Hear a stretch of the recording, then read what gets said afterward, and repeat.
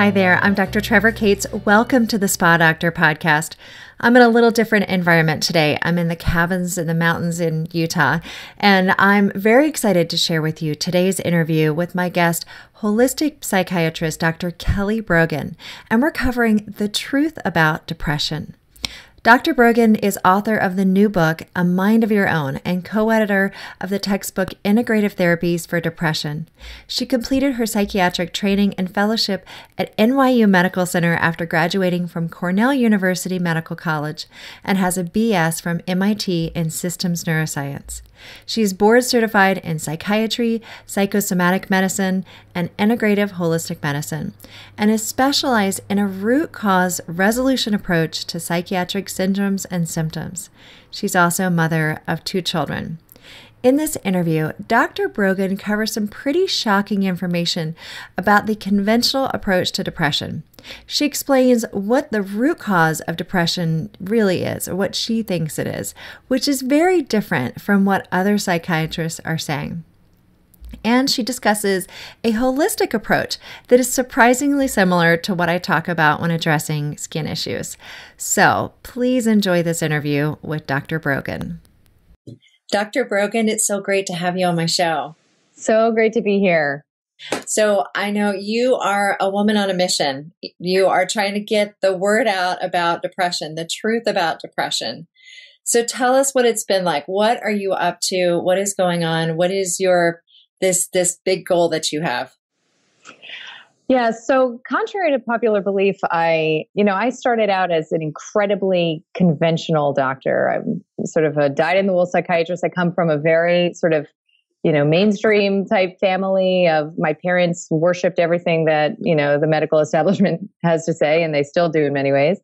And so it wasn't really until late, almost at the end of my training, that I took a very sharp left turn. And I specialized in women's health psychiatry. It was a very new field when I was finishing my fellowship at the time. But essentially what I was specialized in was decisions around medicating pregnant and postpartum women, issues specific to, female populations, whether it's menopause or menstrual issues.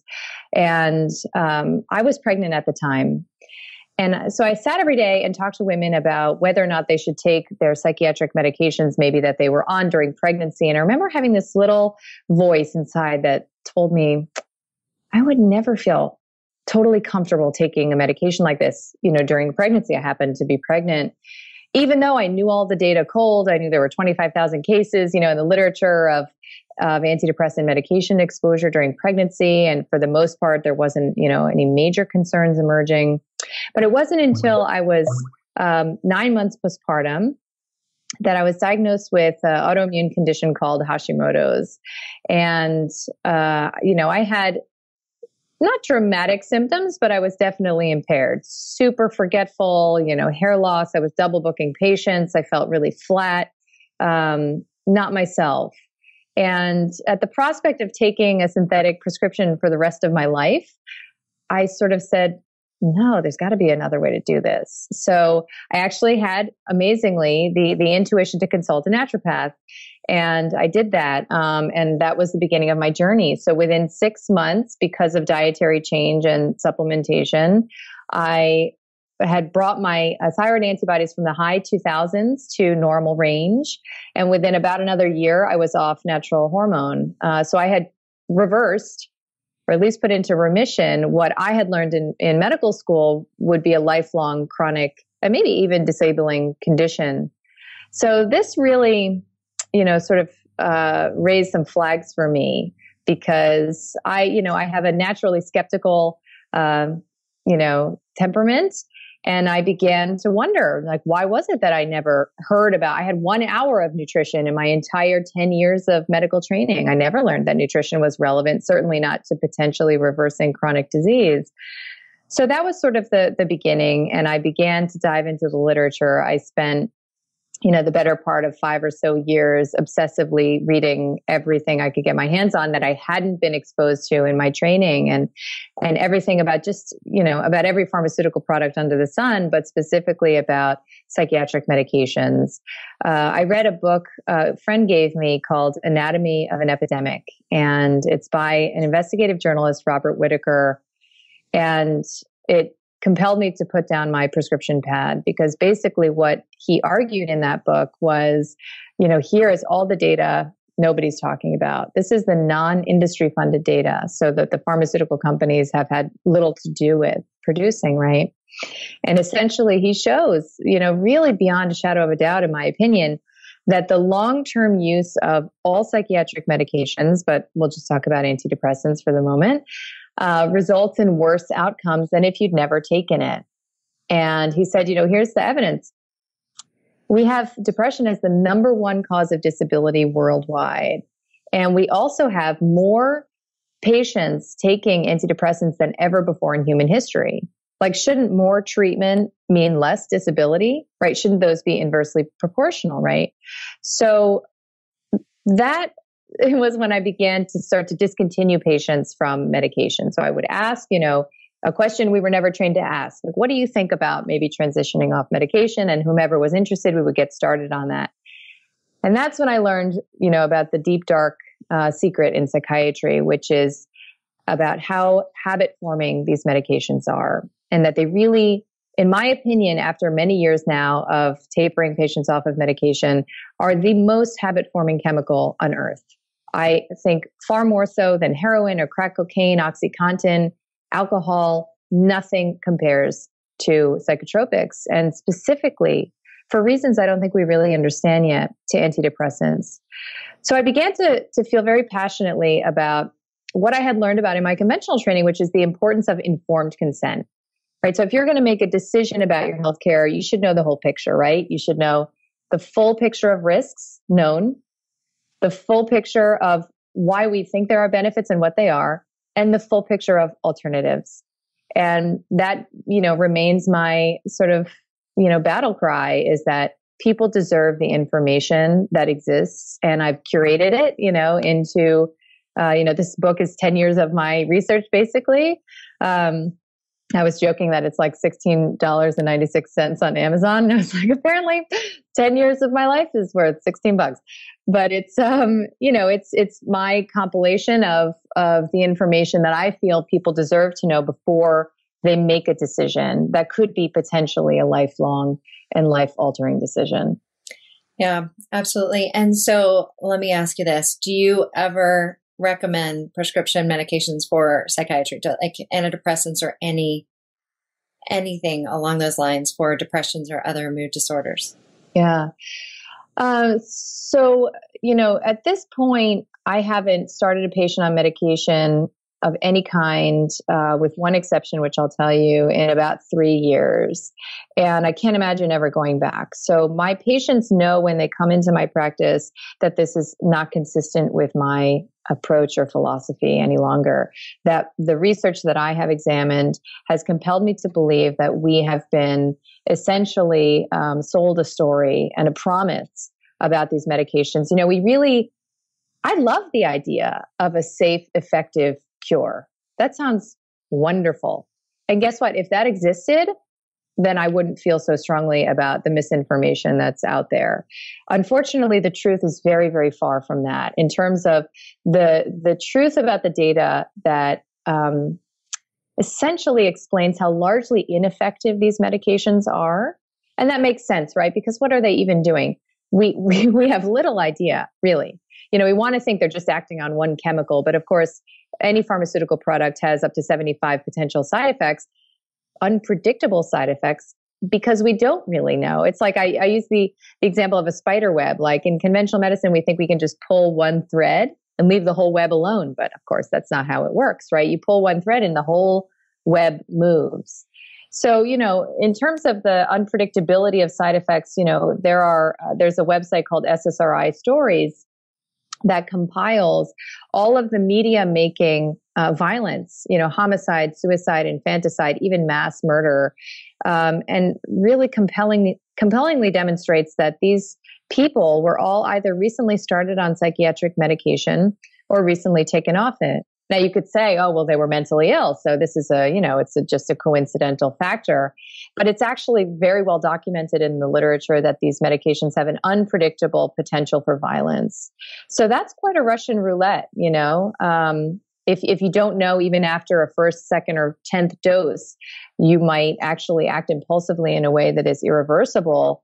We need to take these more seriously than they're being taken. They're sort of handed out like Skittles from primary care doctors' offices, but they also don't fit sort of a model of health that I support, right? So if you believe that fundamentally the body is a minefield of dysfunction, right? Like if you believe fundamentally the body is broken and you could be born broken and destined to be broken forever, and that you probably need chemicals to manage your experience so that you could keep functioning and get yourself to work every day. If that's your story, then medication is probably a good fit for you.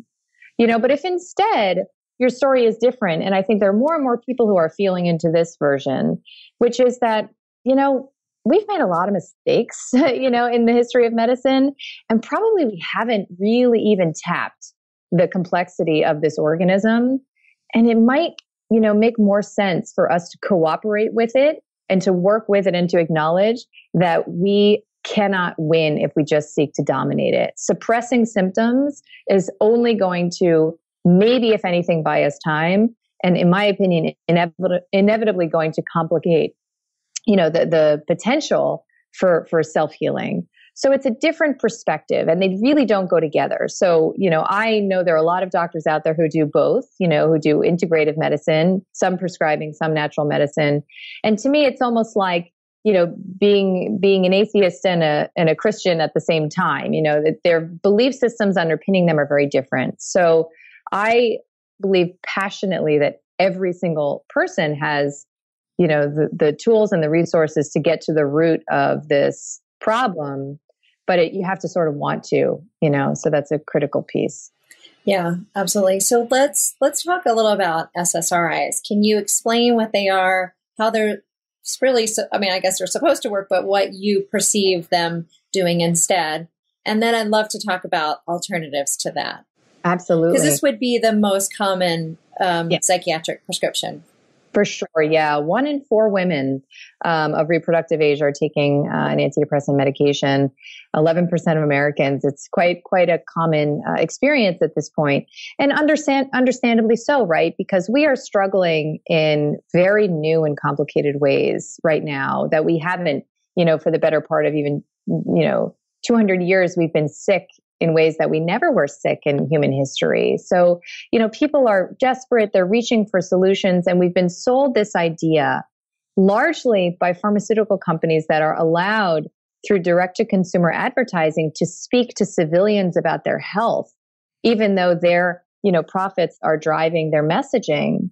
There are only 2 countries in the world that allow that, here in New Zealand, interestingly. So, we've been told this story that depression is probably genetic, and that it's an inherited problem that you're going to have for life and that you need to manage with a chemical prescription.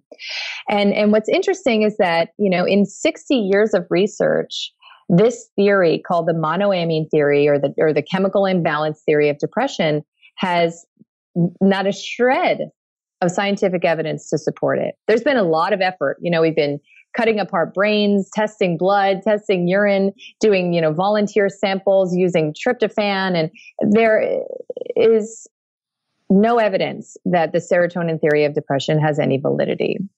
So then what? So then what are these medications doing? Well, in fact, they're not working any better than any other medications that you give to somebody who struggles with depression, whether that medication acts on serotonin, dopamine, norepinephrine, whether it's a thyroid hormone, whether it's a beta blocker. They all work at around a 27 to 30% rate. Not so hot, right?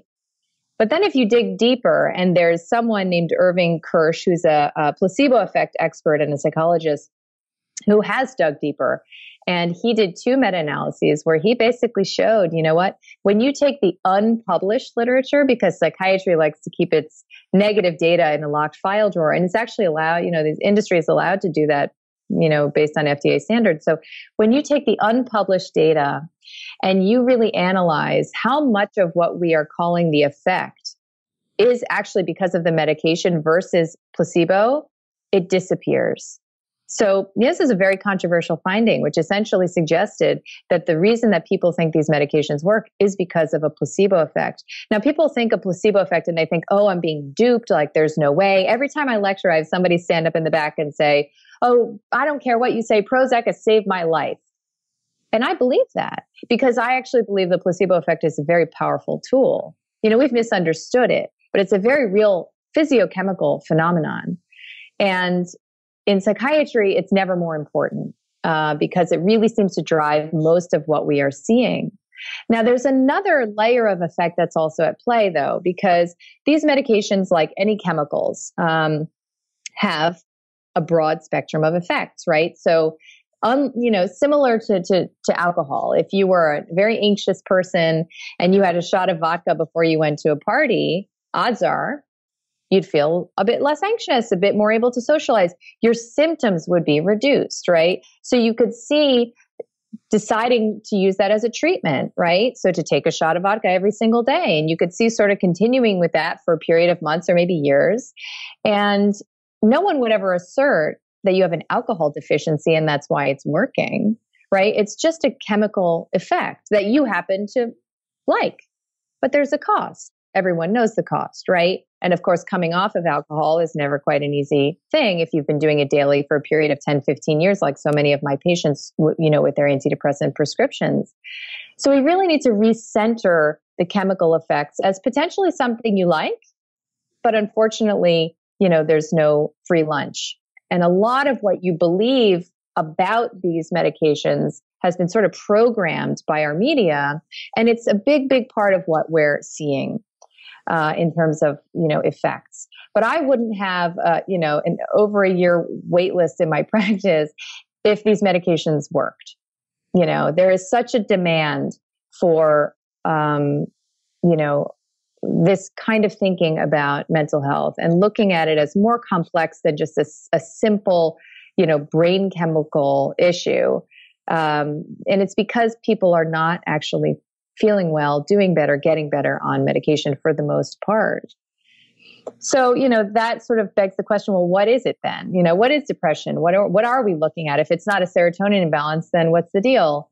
And there's about, 20 years of literature now, amazingly, this has been going on for 20 years, that have been talking about depression as being an inflammatory disorder, right? So it's not a disease. It's a syndrome or maybe even just a symptom, just the way a fever is a symptom. Doesn't tell you much about what's causing it. You still have to look and investigate, right? But maybe it's just an expression of imbalance. And this theory has basically shown that depression and the symptoms of depression, right, actually serve a purpose. Like any symptom, right? Like we like to think of our bodies as like annoying us when we get symptoms, right?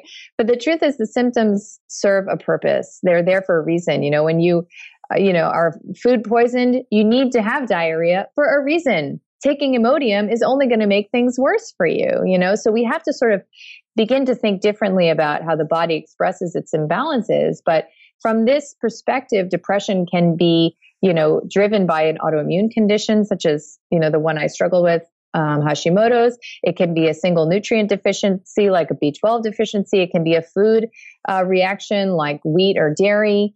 It can be an expression of imbalance and mismatch with your stress relationship, with your lifestyle, with your psychospiritual orientation towards your life, which, causes a cascade of alarm physiologically. So we have to sort of know what it is for you. But the beauty is that even without totally knowing the answer, you can still intervene with these like top-down lifestyle interventions that move the needle so much more dramatically than, in my opinion, than a medication ever could. I mean, even if you see a conventional psychiatrist, they're going to tell you, oh, it takes 6 to 8 weeks for medication to work, right? I mean, my entire initiatory program is a 30-day program. I see patients 1 month after follow-up, and I never, ever could have dreamt of the results that I get now that I've stopped prescribing. when I was prescribing. I mean, it's just, there's no comparison. But I think it's because I don't prescribe that I hold this expectation. And it's quite a serious thing. You know, my patients don't get a second appointment if they haven't done the homework, you know? And so that relationship of empowering them, I believe that they can do it. And they experience a degree of hope that maybe they wouldn't have otherwise. There's, you know, energetically something that happens that allows this month, you know, experiment to be extremely effective. Yeah, absolutely. So inflammation is a big part of this. You think this is a big underlying factor? And it's interesting. I talk a lot about skin, and I talk about skinflammation, because I feel like so much of our skin issues have to do with internal inflammation, and that's what triggers us to have skin problems. So you're also talking about with the brain, probably a lot of the same things that are causing people to have skin problems are also causing them to have imbalances with their neurochemistry, or maybe it's not even neurochemistry, it's just the brain that is impacted. Exactly. And so this is the beauty of where medicine is going. You know, the research substantiates what you're saying. That's already in the scientific research, that everything is systemically connected, right? It's not like skin and then brain and then gut. And then, you know, you have the heart over here and the lungs. That's old medicine. And what we are learning is that there is a symphonic, you know, sort of expression at all times of all of our systems. They're all communicating, and they're all trying to adapt to this, unfortunately, quite toxic world we're living in, and a lifestyle that is so divorced from what 2.5 million years of evolution have prepared us for. You know, what's happened in the past 100 years to our products, to our food supply, to our environmental exposures is, you know, mind-boggling to expect that. The fact that we're even alive and walking around sometimes amazes me, you know, considering what a demand it is on our physiology to exist in this world. So I certainly don't think that inflammation is the one-size-fits-all explanation for everything, obviously. But I do think that it's the most common driver of much of chronic disease. And again, it's just really the body's way of communicating that it is reacting and responding to what it perceives to be instability and threat. Yeah. And I think a lot of people think of inflammation as something you can see, but you can't always see inflammation, like with what you're talking about. That's right. And you know, there are some important papers that look at gluten exposure and associated inflammation, for example, as being even over 80% of the time a neurologic manifestation without even any gastrointestinal complaints. So it's like totally silent where you think you would, you know, have complaints, and then it's manifesting far away from the gut, you know, in behavior, cognition, and mood. So we have to sort of, you know, embrace this level of complexity. You're not going to get to the root of it. Yeah. Okay. So now you talked about how 1 in 4 women are on an antidepressant, correct? That was the statistic that you said? That's right. Okay. So we've got people listening, watching that are on antidepressants right now. Yeah. There's a really good chance of that, right? So yeah. I don't want people to panic and think, oh, I need to stop this right away. So let's talk about that. What should people do if they're on an antidepressant already? Yes. So essentially, you know, what I do in my practice and what I outline, you know, in A Mind of Your Own is really the same intervention. And not that there's such a thing as a one size fits all, but it's a very templated intervention for every category of person, right? So for somebody who knows in their heart that they have no interest in ever taking a medication, for someone who is taking a medication and has no intention of discontinuing it, but just has some residual symptoms and would like to feel a bit better, and for someone who has intentions of coming off psychiatric medication. I do the same thing for all those categories of people. And I start with, you know, fortifying resiliency physiologically, because I learned the hard way that when you don't start with these things and you try to take somebody off a medication, it is disastrous. I mean, it's totally disastrous. And I was actually taught in my training, when people develop symptoms when they come off medication, to say, oh, well, you see, you should have never come off. This is evidence that you're still sick and you need to take it forever. We were taught to say that. But now, of course, the literature has caught up with the millions of people online who are trying to help each other around antidepressant withdrawal. And the literature has caught up to suggest that, you know, this is a real phenomenon, this withdrawal phenomenon. So I believe in starting with about like a 1 to 2 month adherence. I'm not like a half-ass kind of girl. Like I really believe in a dedicated effort. And it may not be tomorrow. That you may be ready in a year, but when you're ready, do it. Commit fully because you want change, you want results, and this is the way to achieve it. Don't cheat yourself. I feel pretty strongly about that. That not everyone is ready, but when you're ready, you'll know. So my recommendation is first to start with dietary change. So that's the part that I'm most strict about. It's really not that difficult. I'm not asking you to go on a 30-day juice cleanse. I'm, essentially asking for the elimination of processed food. And for the vast majority of women, if you don't have an ethical, sort of conflict around it, this is a red meat inclusive diet that is very focused on sourcing. So it's all pastured animal products, and as much organic produce as you possibly can, prioritize for this, window. So essentially it's meat, fish, eggs, vegetables, particularly cruciferous vegetables, like broccoli, Brussels sprouts, cauliflower, that sort of thing. Starchy vegetables are included, like sweet potato, and then nuts and seeds. But of course, the excluded categories are, more strict in the first month than they are ongoing, but it does include all grains, does include legumes like beans, peanuts, and soy. And does include dairy, which I know is the really hard one. That was very hard for me, having been addicted to it my entire life. So that is the number one focus, and it often means that there's not a lot of eating out for that month. It often means that you have to restock your pantry. It often means that the people in your house have to do this with you, which I personally think is a great thing.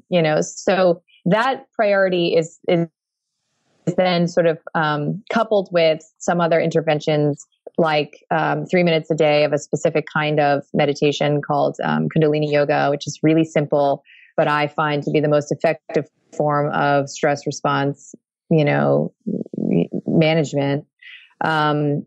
Exercise, if you're not already doing it and otherwise are able to, just 20 minutes a week of a burst exercise model, which is high intensity, low volume exercise 1 time a week. And then begins the process that, you educate people about, which is sort of detoxifying your environment and your products and, sort of the outer, experience. I use a lot of other detox tools, including coffee enemas in my practice and skin brushing to facilitate coming off of medication. But most importantly, is that coming off of medication is something that needs to be done very strategically and in my experience, very slowly. So I have patients, depending on how long you've been on a medication, who come off it. I have one patient I take off of Lexapro at 1,000th of a milligram a month. It's extremely small amount. So this is necessary to keep, a level of stability during the process for some people, but not all. So it's definitely not you never ever want to just stop psychiatric medication under any circumstances. Absolutely. Yeah, I completely agree with that. And I think it's really important to find a functional medicine doctor or a naturopathic physician to work with. Right when you agree, I mean, you can't do this alone. And most psychiatrists are not going to be able to help you with this. That's a great point. I'm glad you brought that up because I get asked all the time, and I have obviously limited availability. What other psychiatrists are doing this? And it doesn't need to be a psychiatrist. That's the whole point, is that actually, tapering these medications is not rocket science.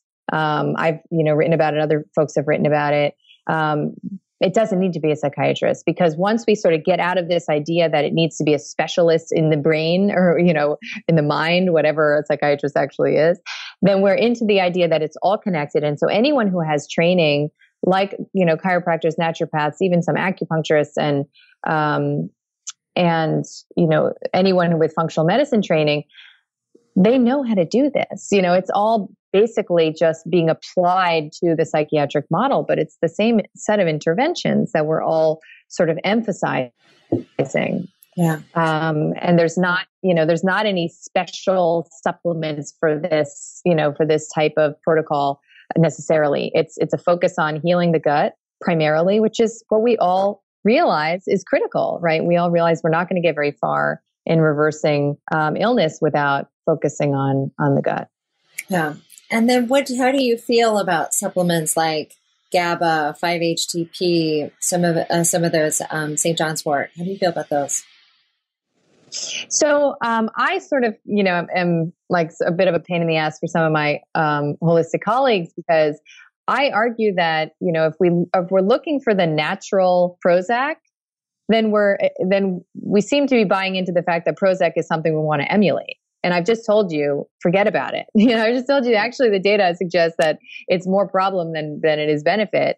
So I'm not looking for a natural Prozac. So I don't use 5-HTP and tryptophan in my practice unless I am taking someone off medication. And then sometimes it can be helpful, but never as like a natural antidepressant. It makes no sense to me. In fact, high serotonin levels are correlated with many, many problematic states, including autism, schizophrenia, serotonin syndrome. Like, these are not necessarily desirable states. So I don't use those up front. I do use other amino acids, but like including GABA and something called pharma-GABA, which is another version of it.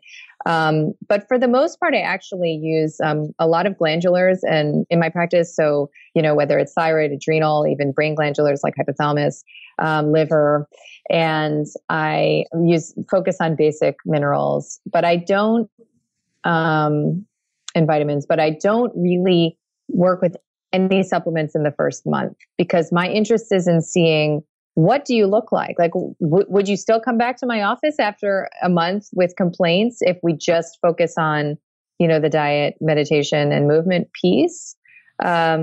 Maybe your symptoms be totally gone. I've had this happen countless times. So we don't want to pile on a bunch of supplements and then not have any good sense of what was responsible for moving the needle, because my passion is really to show people how simple it can be. And I'd rather not overcomplicate it with, tens of thousands of dollars of testing and, even more of supplements up front. And obviously some cases are more complex and require that level of intervention for sure. But it's not a huge focus up front. Absolutely. Okay. So let's talk a little bit about your book that just came out, because share with us what your experience has been with that so far. I love what you've been sharing. I think it's so valuable. I think it's important for people to hear this. I think we get so stuck in the way that we're doing things, and it just becomes the normal. And I don't think it's normal for 1 in 4 women to be on antidepressants. So thank you so much for the work you're doing, but tell us about what's going on with your book. Yeah. So it's absolutely true what you're saying. It's called sometimes consensus medicine or eminence-based medicine as opposed to evidence-based, which is, it's just sort of like what people are doing out there, and everyone else is doing it. So we're all going to just do it and ignore, the conflict with the available literature. And this happens across specialties. And so, I take on in the book a number of different pharmaceutical products, because once I started digging, I didn't stop with Prozac and Paxil. I was interested. I took birth control for 12 years. What about that? I had patients, women who came into me on cholesterol medicines, acid blocking medicines, women who were taking, Tylenol every day. And I had patients who were getting vaccines during their pregnancy. And I wanted to know, what does the literature actually show? So, I take a tour of, over-the-counter medicines and some of these more commonly prescribed medicines to let you know, again, in the interest of a fuller informed consent, what some of the maybe less popular literature is saying about the risks and sort of the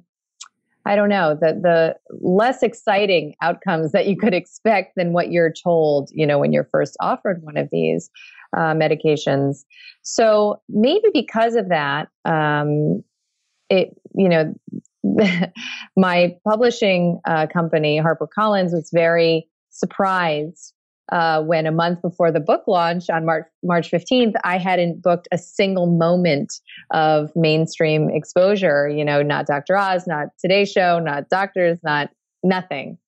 And they were starting to get no's back. And in fact, one network came back and said, we're going to do you the favor of telling you that if we were to cover this book, it would be negative press for you. So I knew that this was going to happen. I'm familiar with sort of the ins and outs of the enmeshment between media and industry. And they were really surprised because I don't think they've had much experience with somebody speaking out against some of these medication related issues. But the book is really not, it's not an anti-pharma book. It's not an anti-psychiatry book. It's really meant to be exciting and empowering. And it's meant to actually be like a pro-natural healing, pro-informed choice, sort of manifesto. So I really, tapped this community of folks like yourself who share these beliefs, because this to me represents an opportunity for us to sort of make a statement about what we feel actually deserves media coverage and supporting a mainstream publisher for actually taking a risk with somebody like me. It's so thrilling because I feel this energy all around me, building, that people are ready and they sort of sense the bankruptcy of the current model. They sense that it's not working to have 6 different doctors you have to run off to, all different specialists who are piling meds on you. And then, you need meds for the side effects of the meds that were supposed to help the side effects. And it just becomes a hamster wheel and no one is actually feeling well. I mean, it's like there's an epidemic of suffering, despite the fact that we're all pretty well treated with our medications, right? So I find it really exciting. I hope to,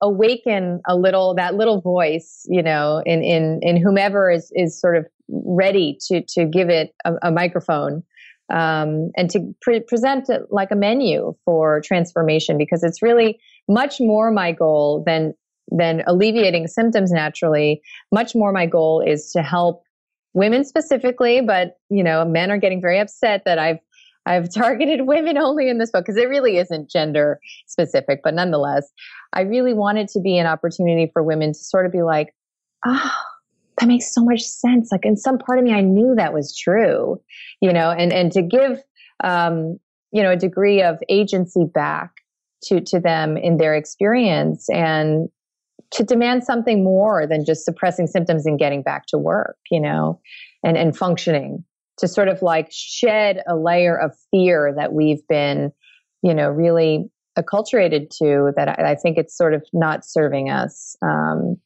So that's sort of my, sort of sword aloft, but we'll see. We'll see. It's been a fun ride so far. Yeah. You're definitely a woman on a mission. I can tell. And I love it. I absolutely love it. That's why when I was hearing about what you were doing with your book and everything, I wanted to have you on right away. So I applaud you for everything you're doing. And I know that naturopathic doctors have been struggling for years to get out the message about what you're talking about. And sometimes it's even harder for a medical doctor like yourself to come out and say these things, because you get even the pushback from your colleagues. So yes, it's at once harder and also potentially ridiculously more impactful, because much of what I'm saying, Ayurveda, Chinese medicine, naturopathic medicine has been saying for 100, to thousands of years, the same messaging, but because it's coming from someone who has conventional training, it seems to have a bit of a different impact. So I guess I'm in a position to be a bridge, to this very ancient wisdom that is already, under our noses, but it's just a matter of sort of like, waking people up to the fact that it's there, that it's safe, and that it works. Yeah, absolutely. And I love what you talk about. It's like getting back in touch with our intuition too. We get separated from ourselves when we take these medications, it separates ourselves even more. So getting back to trusting nature, trusting our body, and getting back in tune with that. Because that's where we get so much information. And sometimes it's a process to get back in alignment. Oh, no question. I mean, I didn't even know what intuition meant a couple of years ago. Everything was supposed to be solved and fixed from my brain, right? And, I lived in this very masculine energy. And it takes a lot of time. I mean, I'm now, 7 years into my own health journey, and I am just now beginning to really understand what it means to trust a process. What it means to trust a process is to tell yourself every time you experience adversity that it's, including symptoms, including tragedies, that it's going to be okay. It's going to be okay. And in the end, there's something in here that I need. It's a weird concept, but it extends to how, again, naturopathic doctors and traditional healers think about symptoms. There's some message in there that I need. So I want to listen to it, rather than just ignore it and suppress it. It's a different psychology. But once you get there, life is not like a stressful minefield you just have to get through. It becomes this sort of like super interesting ride, that you're just enjoying it truly. So, take it from someone who was on the other side, that it's absolutely possible to totally reconfigure your experience of stress around sort of the day-to-day experience. Excellent. All right. Well, thank you so much, Dr. Brogan. I really appreciate the interview today and your information, your inspiration. Thank you so much. I appreciate it too, Trevor. Thank you. I hope you enjoyed this interview today with Dr. Kelly Brogan. To learn more about Dr. Brogan, you can go to my website, thespadr.com, go to the podcast page with her interview, and you'll find all the information and links about her book there. And while you're there, I invite you to join the Spa Doctor community on my website or subscribe to the podcast on iTunes so you don't miss any of our upcoming shows. And if you haven't done so already, I highly recommend that you get your customized skin profile at theskinquiz.com. It's free, and based upon answers to just a few questions, you'll get your own customized skin profile.